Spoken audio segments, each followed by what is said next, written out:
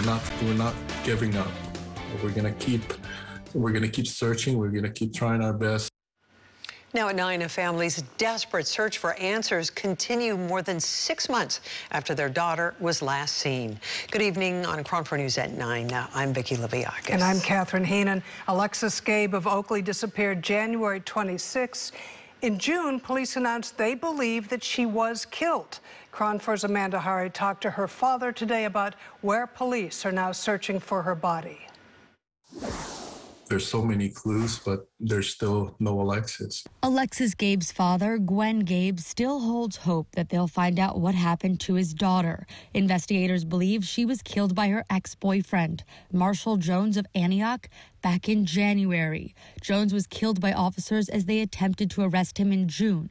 Late last week, Antioch police sent the Gabes this clue: handwritten directions to Pioneer, California.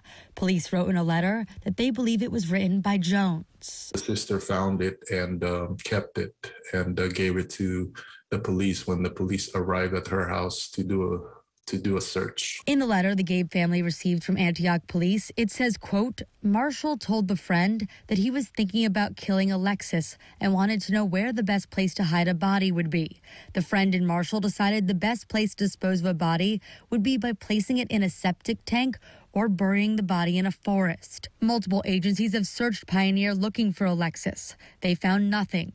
The Gabes even went there with Oakley police last Thursday, but Alexis's mother doesn't think she's there. She was saying, I don't think she's here. I'm not feeling anything. The family says they're still looking for another missing piece of the puzzle, the back of Alexis's cell phone. This weekend, they plan to search for it near Live Oak Avenue and Stacy Lane in Antioch. That's where police found the screen of her phone. We might be able to get clues as to where she's been.